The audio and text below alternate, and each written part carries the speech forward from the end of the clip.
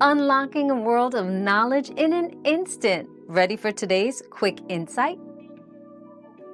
How often you should wash your hair depends on your hair type and lifestyle, but a general guideline is every 2 to 3 days for normal or dry hair.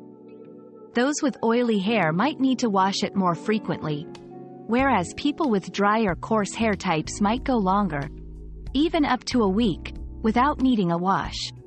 Listening to your hair's needs and observing how it responds to washing frequency will guide you to the best routine. We've quenched today's curiosity, but there's always more to learn. Keep the curiosity alive by subscribing and joining us for our next adventure.